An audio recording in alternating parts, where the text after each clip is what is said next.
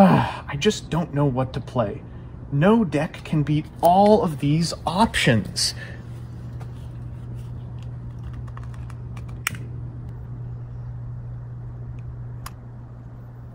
Whoa! Who's that handsome man in the well-lit location behind me? I'm the Fire King, and you don't need to worry about anything.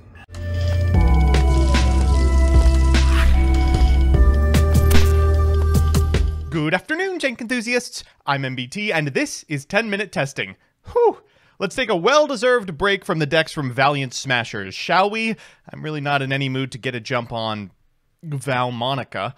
Instead, let's figure out a structure that just hit shelves this week. Presenting Fire King. Fire! Fire! Fire! So here's the list, adapted from some OCG tops. As always, I'll give you a background about the archetype, a little bit of a discussion about what I hope the deck can do, and of course the card by card. But first, this video is sponsored by Yu-Gi-Oh! Pro Deck. Yu-Gi-Oh! Pro Deck is the #1 place to go if you need a pack simulator, a card database, or want to read a wealth of strategy articles. They also post breakdowns and lists from every major TCG and Master Duel tournament, including the Master Circuit series. Give them a look at www.ygoprodeck.com. So with that, let's fiddle with Fire Kings. Fire Kings are a series of beast, beast warrior, and winged beasts that refuse to stop hitting themselves. These masochistic monsters all benefit from, and enable, popping. While they've never been meta in the TCG, they've enjoyed a long stint of playability at the local and regional level, be it as a pure strategy on release with Garunix, as a splash in a pain-loving package of cards like Fire King Cosmo, or in a format with a lower power level like Duel Links. These BBWs just don't stay dead, which is kind of the point of the whole archetype. But enough fluff. What can they accomplish? Well, as an archetype centered around a level 1 fire monster, they actually play incredibly nicely with the newly released Diabellstar cards, making use of not only My Wife, but also a couple of Snake Eyes. By searching Ponix, this deck can effortlessly cycle through a 1 card or a higher impact 1.5 card combo all the way to Amphibious Swarm Ship Amblo Whale. Don't laugh! It'll make sense in context, I promise.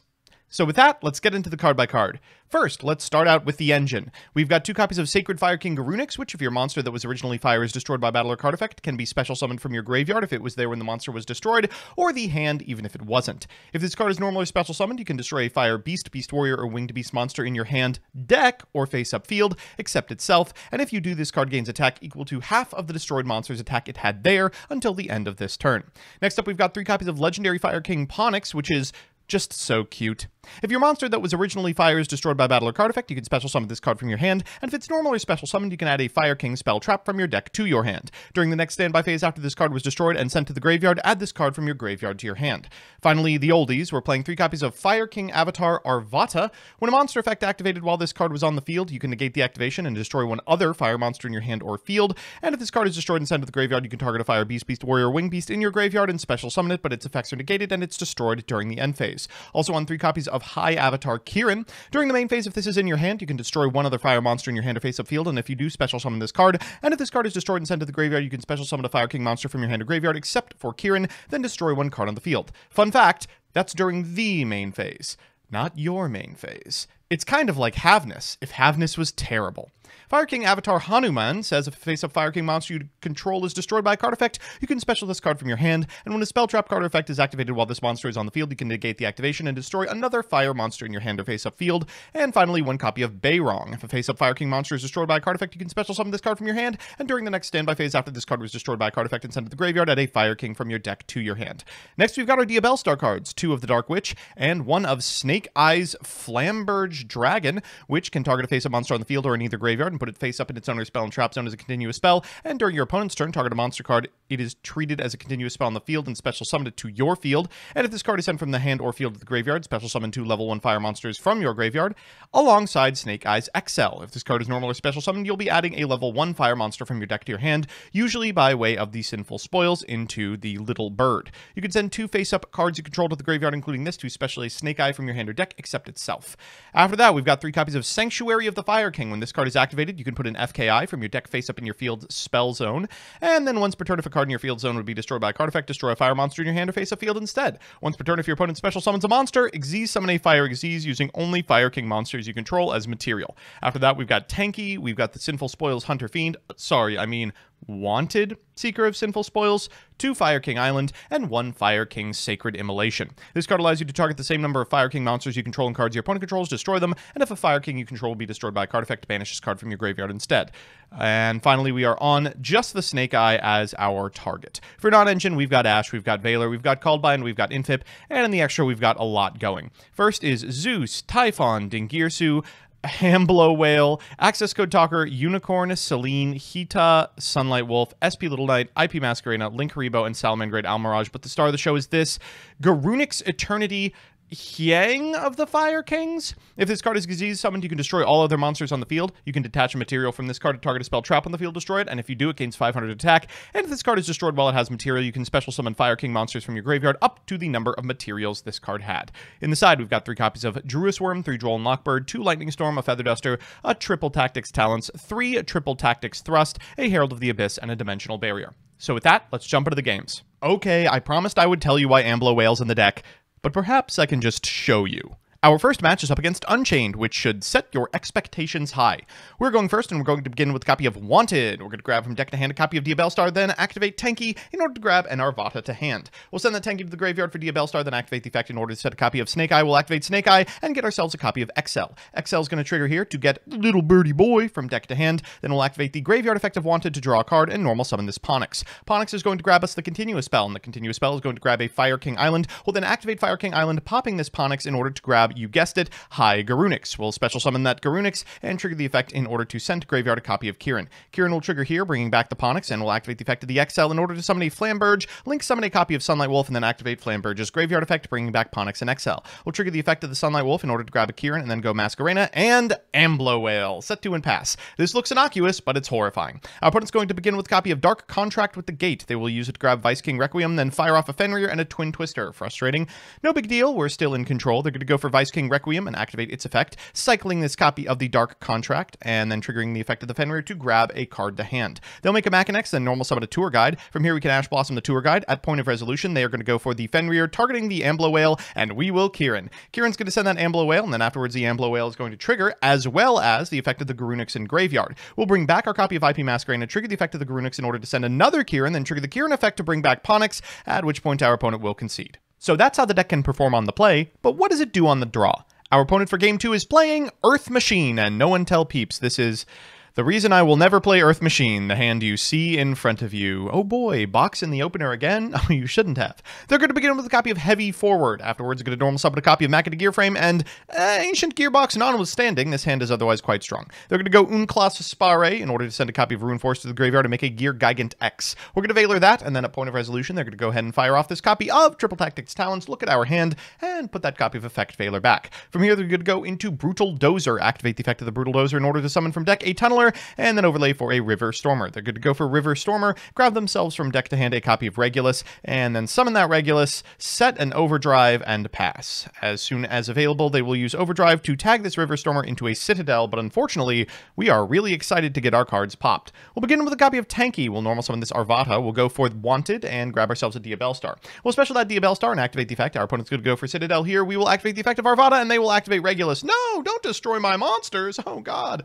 They're going to blow up our board, at which point we can activate both the effect of the Ponix in hand and the Arvata in graveyard. That's going to get back to our side of the field, the Spell Negator, and the Little Birdie Boy. We'll use the Little Birdie Boy to get a copy of Sanctuary of the Fire Kings and Fire King Island. Then we'll activate Snake Eye in order to summon an XL. We'll activate the effect of the XL. That's going to grab us from deck to hand another Little Birdie Boy, and then we'll draw a card off the top of our deck as well. We'll use FKI here in order to destroy the bird in our hand for a Garunix, and we'll trigger the effect of the Garunix summoning itself and activating its effect again to bin a copy of Kieran. Kieran will trigger here, bringing back this copy of Arvata, and finally we'll end on an XL for a Flamberge Dragon, going to battle phase for well over lethal. The box will never get a chance to make an appearance. So it's time for Game 3, and you know what that means, a best of 3 versus meta. Our opponent's playing Tearlament, and we have opened 2 hand traps, so I'm feeling pretty good about our chances.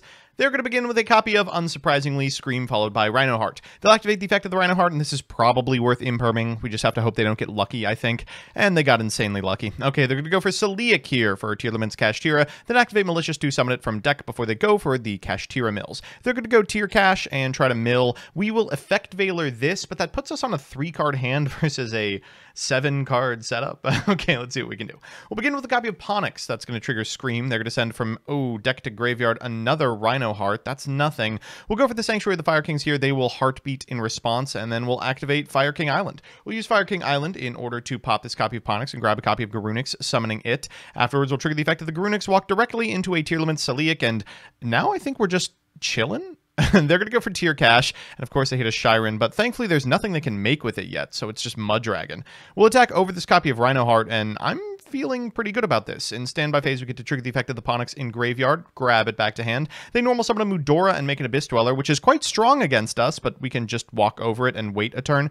We're going to go for this Ponix, then we'll activate the effect of the Ponix in order to grab from deck to hand the Sanctuary. We'll activate Kieran's effect, summoning it, and then we'll activate Beirong's effect, summoning it as well. We'll go to the battle phase, walk over with Beirong, and get in for a ton of damage. Then in main phase 2, we will go ahead and set the Sanctuary, and also we can go for Fire King Island in order to grab from deck to hand another copy of Garunix, which we can special summon here.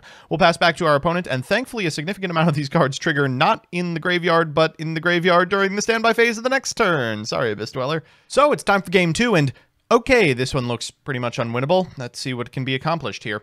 Our opponent's going first. We're going to begin with a copy of Fenrir. That Fenrir is going to grab from deck to hand a copy of the one, the only Tearlament Kashtira. From here, they're going to go Pellerino into Shiren, and then use Shiren's effect alongside the effect of Tear Cash and Scream and Rhino Heart. They're going to grab Celiac and mill a couple of cards and special the Rhino Heart. One of the cards they milled was Trivi Karma. We're going to Infinite Impermanence this Rhino Heart here. I think just hoping to hit the guarantee is better than anything else we could be doing. They'll go for Trivi Karma here, and then afterwards they're going to fire this copy of Tearlament Scream, normal summon a Rhino Heart, and trigger the effect of the Tearlament Scream, overlaying for a Bahamut Shark. These were pretty low impact mills after the big ones, so I feel pretty good about this. They're telegraphing the Super Poly here at least a little bit, but the Druisworm kind of checks the entire board. We'll go to battle and walk over this copy of Totally Awesome before the Scream can kick in. They're going to grab a card from deck to hand, then we'll go FKI in main phase 2. We'll activate the effect, and we will pop this Beirong in hand. We'll special this Garunix, then afterwards, that's going to trigger the effect of the Scream. We'll trigger the effect of the Garunix as well, and they will go for a Celiac Engrave. We're going to link off for a Masquerena. We're going to go Druisworm, eat the Cross Sheep, then we'll set one card into the pretty known copy of Super Poly. They're going to make Mudragon here. We're going to go for a Druisworm on their activating Shiren, but they will chain Tear Cash, banishing the Shiren, which, I don't know. I mean, retains the Druisworm in my hand. I feel pretty good about it. They are going to activate the effect of the Pellerino, eat our back row, and this is a disastrous position to be in, of course. We're going to go for the Ponix in standby. We get it back to our hand. They're going to normal summon a Merly and then activate the effect of the Scream, milling a couple. But going for Meta Noise here, getting back the Rhino Heart isn't fantastic. They'll go Keldo here in order to shuffle 3 cards back, and unfortunately for me, that includes a card that will trigger Pellerino, killing the Fire King Island. They'll go to battle phase, but this isn't lethal. They'll have to commit to this copy of Super Poly, but they know we have a Druisworm in hand to body block, so it's not even particularly good. We'll draw for turn, and it's one of the best cards remaining in our deck. We'll go for Wanted. We'll grab a copy of Diabellstar. We'll go Ponix next, grabbing a copy of the Continuous. We will activate Sanctuary of the Fire Kings for Fire King Island, and we'll go get ourselves a copy of Garunix from deck to hand. We'll special summon the Garunix from graveyard, and then afterwards we'll trigger the effect of the Garunix in order to bin a Kieran. We'll trigger the effect of the Kieran to summon the Garunix from our hand, and then we'll get rid of that Mudragon. We'll go for Diabellstar afterwards, setting a copy of Snake Eye. We're going to go to combat here, walking over for 11 and 12 before in main phase 2, going for the Snake Eye and getting ourselves a copy of XL. We'll trigger the effect of the XL in order to grab a Ponix, and then we'll activate the effect of the Wanted in graveyard to draw a card. That's not a bad one. We'll go into a Flamberge, and then of course the Sunlight Wolf, trigger the effect of the Flamberge to summon 2 monsters, one of which will trigger the Sunlight Wolf to grab back this copy of Kieran. We'll go Unicorn here, pitching the Continuous, which gives our opponent a really good Havness opportunity. They mill 3, and they're not bad ones, but they don't have a lot left. We'll go SP Little Knight here in order to get rid of the Scream and pass back to our opponent. They'll draw for turn, and they're just going to go combat here. They don't really have a convincing out to the Druisworm in our hand. They're going to normal summon the Rhino Heart, realize they can't contest it, and concede. So we're back with the deck, and wow, it's been a hot minute since we saw a list take 4 wins and dip. Let's do the pros and cons. First, the pros. 1. The deck has a fairly compact engine, which allows you to slot in supplemental engines like Tri-Brigade, or just sit on a plethora of board breakers. 2. Having both a low-to-the-ground 1-card combo and a higher impact 1.5-card combo means the deck can play safely into Nibiru or go deeper for multiple interrupts, and it only gets better with Promethean Princess and Populace coming out soon. And 3, it's cheap. For now. I know you're eyeing my wife, but don't worry, grabbing 3 structure decks and some Dogmatica cards still makes a fairly competent deck if you can't afford a Dia Bellstar. And the cons. 1, this deck's in-engine interrupts minus Arvata are destruction-based, which can put it into precarious positions when interrupts are detrimental, against things like Unchained or Tearlament. 2, it's often going to have a really rough time playing into Droll and Lockbird. Being unable to use Fire King Island after searching the continuous spell can leave you on extremely underwhelming boards or lower the ceiling of a Dia Bellstar combo notably. And 3, it's got a weakness to Graveyard Hate. Things like Dweller and the Shufflers, which both come up in this format somewhat often, can be a real problem. Overall, Fire King's return is certainly thematic. They were dead, and now they've been reborn. After new releases, expect this deck to show up as a contender, but honestly, plan for it now as well. Thanks so much for watching. A huge shouts out to all of my patrons, but specifically Elena Tincher, Alex Perea, Allison Elliott, Bacon for Hire, Brett Henry, Kenor, Da Bears, Darkmaster Zork, Derpin Dragon, DJ Elephant, John Piet, Jordan Kuntz, King Magic Ruler, Knight Mary, Legal Rights, Lockstone, Luis Hernandez, Matthew M. Derezzo, MBT Play Madolce, Melfi Stan, Mike Carlotti, Puffins of Doom, Rose Lapine, Solar Flare the Ricka Queen, Storm King 01, Troy Says By Erasure is Gay, Vincent Storm, Who's Nick, Wonder Waffle, Yuki, and Your Socks Are Moist Again. Couldn't do it without you.